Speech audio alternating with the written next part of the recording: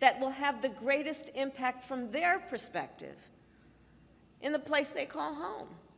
What in the hell are you talking about? And then we can invest in those projects in a way that will actually have value for the people who live there. Boy, if that isn't the pot calling the kettle black! Instead of us from Washington, D.C., telling you what you need. And that is critically important.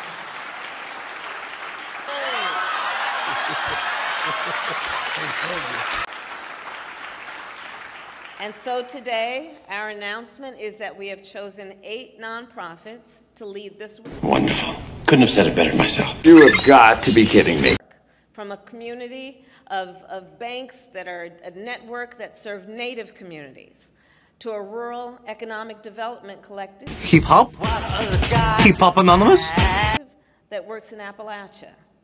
To a group of lenders that focus on economic and climate justice. Oh, look at me, I'm shaking in my little space boots. No, I don't read Sanskrit.